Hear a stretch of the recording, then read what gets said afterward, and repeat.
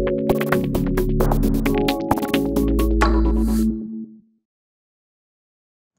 to go? All right, so quick update from the Elixir Core team. We do this every conference the second day. After the first day, there's an update from the Erlang Core team. I gave the very similar talk a few months ago at CodeBEAM Europe, so we have a few updates. So I'm Andrea. I'm a member of the Elixir Core team. I've been a member for 6 years now. And now I work at Apple on the supply chain organization for zero carbon emissions and all of this stuff with Elixir. All right, so a recap of Elixir releases. We release every 6 months, roughly, when we manage to do it. We always release non-breaking versions, meaning that using semantic versioning, we always stay on the one major version. We only release minor versions, so we're compatible with, backwards compatible with code. The release before this one was 1.13, and just to recap what was in there, so this was released in December 2021, so almost a year ago now. Very focused on developer experience. Major features there were semantic recompilation, meaning just smarter recompilation to make recompiling projects a little bit faster, mostly by recompiling less stuff. A bunch of improvements to mix xref, which is a tool to kind of see dependencies between modules at compilation time, like compile time dependencies and graphs and stuff like that for your code base. We introduced code.fragment, which is a module that you can use to essentially do stuff like formatting and auto-completion. So it just gives tools to tool developers to operate on incomplete Elixir code. So you can do something like open like module name dot, and then you can go to auto completion a little bit better. It's a little bit easier to do stuff like that. And then we introduced formatter plugins. So Elixir has had its code formatter for a long time now.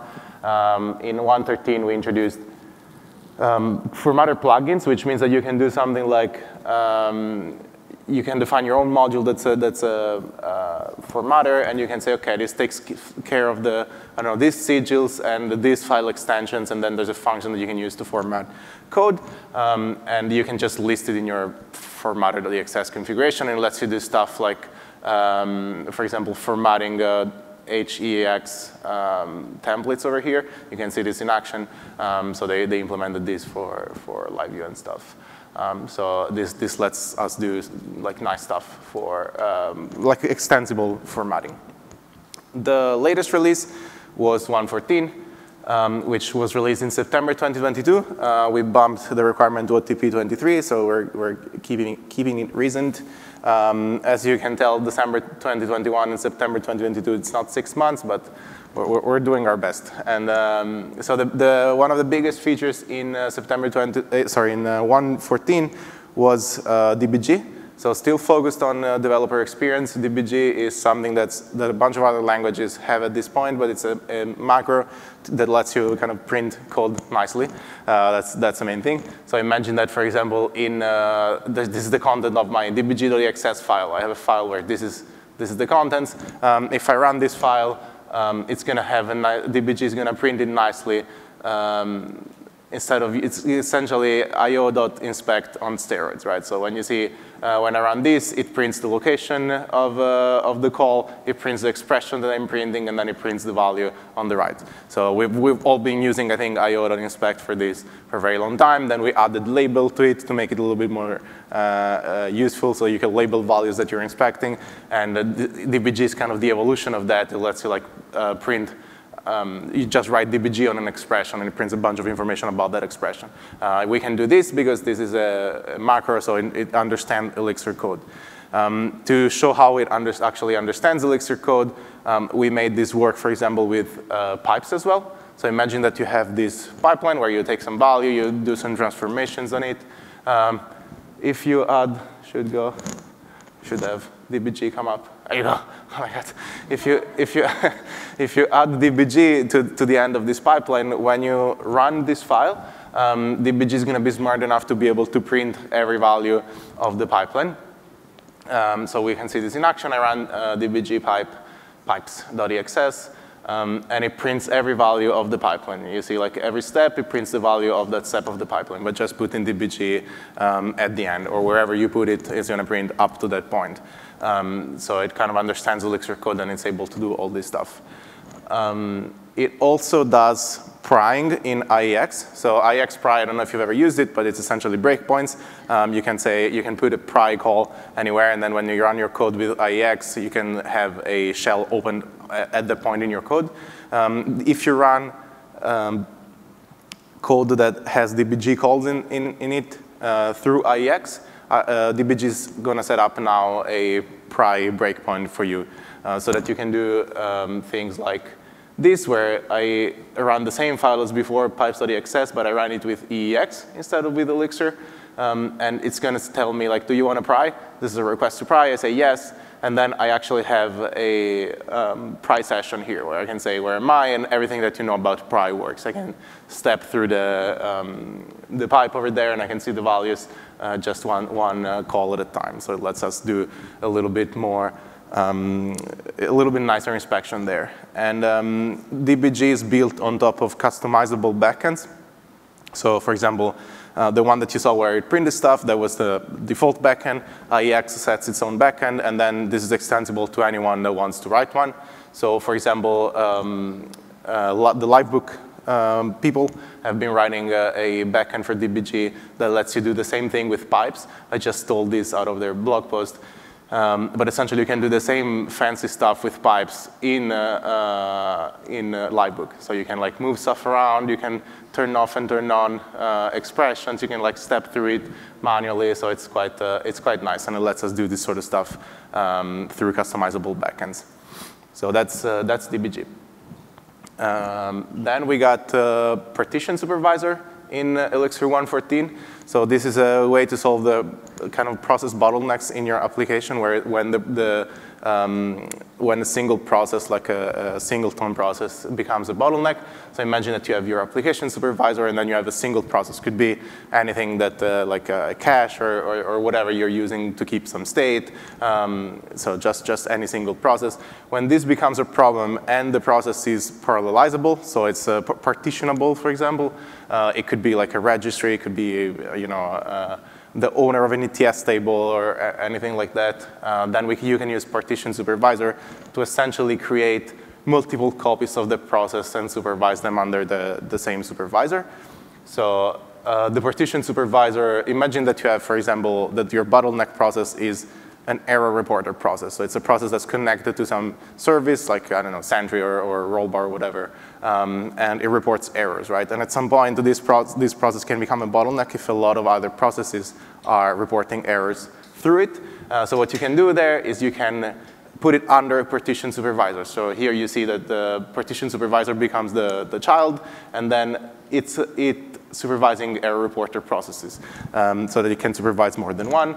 And then you could have, instead of calling the error reporter process directly, you go through the partition supervisor. So partition supervisor supports via tuples, so that it essentially figures out partitions through across the process that it's supervising to give you a different process.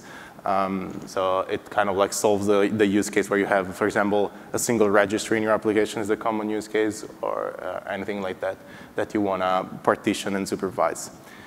Then we have in 1.14 slicing with steps. This is a very, very tiny thing, but we introduced these a while ago, which are stepped ranges, sorry. So that's a range where the step is 2 instead of the default 1. It's always been 1 by default, and this now you can specify. We released this a while ago, but we never used it for any APIs. This is the first release that actually introduces something that uses it. So for example, enum slice now can slice with a range that actually takes a step. So instead of taking the first to the 4th element, now it takes the first to the 4th element, but stepped every 2 elements. So just a very minor thing, but we're starting to use this API. And then something that I personally really, really love is that we introduced is expression-based inspection. This means that before, Elixir 1.14, we had something like where this sort of syntax where you have like # version or # map set and stuff like this, where you would have this syntax for inspected terms. The problem with this, as you probably all know, is that if I copy and paste it, it's a comment. It's not an expression. And that's fine for things like PIDs or ports that I can't really reproduce. But it's not really nice for data structures, right? Like a version is just a data structure. So what we're doing now is that for a bunch of data structures where we can, we use an actual function call that recreates the same structure as the inspected representation. So now if I call version.parse, it will return OK and the version. And if I inspect it, the version is inspected as a call to version.parse bang, which returns the version itself, basically, so that I can just copy and paste this code, and it's going to give me the original data structure. So this is implemented for version requirement, for map set, for date.range, so a bunch of data structures that we can use. And it can be implemented for decimal, for example, is implementing it as a library, so it's just implementable by, it's just a convention really, it's not really any new feature. And it's inspired by, for example, Python has this, when you implement __ wrapper, that's meant to be something that can then be evaluated to get the original value back. And last but not least, we have improved errors in binary construction, which is something that really Erlang did, not really us, but we get it for free by using Erlang underneath. So this came out in OTP 25. And it means that now, before, where you would do something like try to concatenate an integer and a binary, you would get a really hard to understand error. It's just argument error. And then you would have to go figure out what's wrong. And now instead, this is what happens. It says actually, it gives you a lot more information. It says like it failed because the first part is an integer. The first part is not a binary. The second part is a binary. So it gives you a little bit more information to work with. Again, thanks to Erlang, because we didn't really do much. We don't really have any things set yet for Elixir 1.15. For now, we're just working on kind of planning it out. We just released 1.14, so we're not really sure. We announced that we are working on set theoretic types for the long term. They're not going to be out in 1.15, but that's something that the team is focusing on. And yeah, that's all. If you want more information, website, and that's my handle.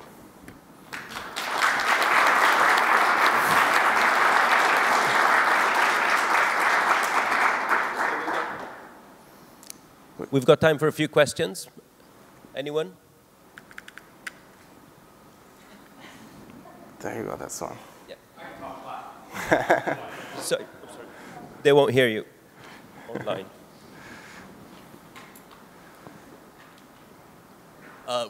With the DBG, does that return the value it received the way IOInspect does? Yes, you can put it in the middle of a pipe. Awesome. Yeah, good question. Yes, the answer is yes. So it behaves like it prints a value and returns it like IOInspect. So you can just put it around code essentially, and it works the same way, just with a lot more nice sprinkles. Another question over there. Okay. Let's take the one online in the meantime. Oh yeah. Why is Elixir so awesome? I don't know. We do our worst, but it still is. Is there a way to turn off the prying on DBG? Yes, that's a good question. Yes, there is a way. I do not remember how, because it's been a while since the last time. Yeah. But yeah, I think you do. Like we now support something like maybe -- no pry when you do IEX. So you would like do IEX -- no pry, and it would not pop up. To DBG?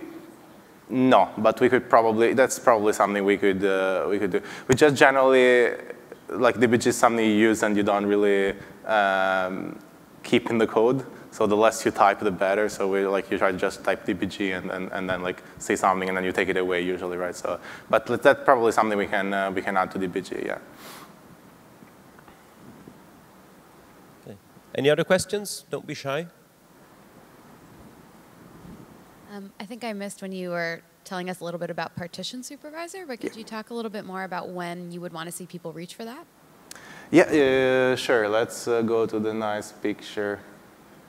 This one.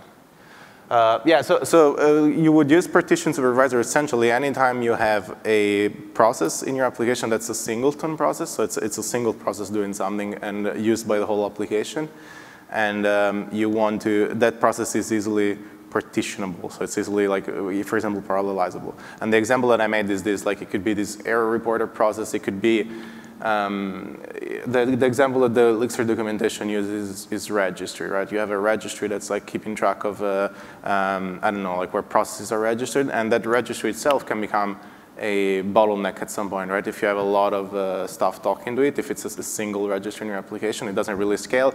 And the idea with the partition supervisor is that you can have a you can kind of like make copies of that same process. And partition supervisor, using that via tuple, it's actually going to route based on the, so for example, here it says reporter self.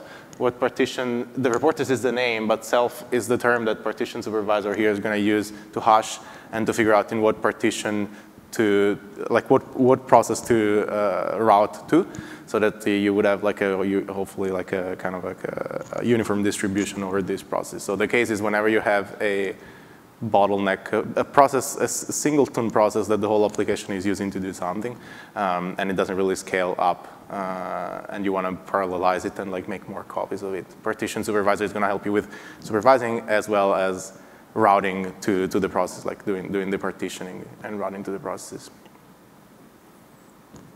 Okay. One over there, I think, in the back, super back. In the back, yep.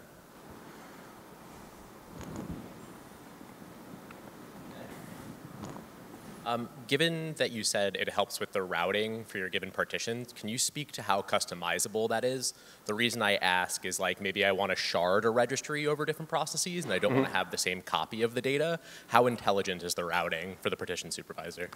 I think you can, I can't remember, but I think you can either pass something over here, like the hashing function and stuff like that. But this is meant to be kind of like a simple way to shard, like partition over a bunch of processes, right? If you need like very custom logic or like a very, not really custom, like a routing is like you can customize the function that's used for routing, right? Like the hashing.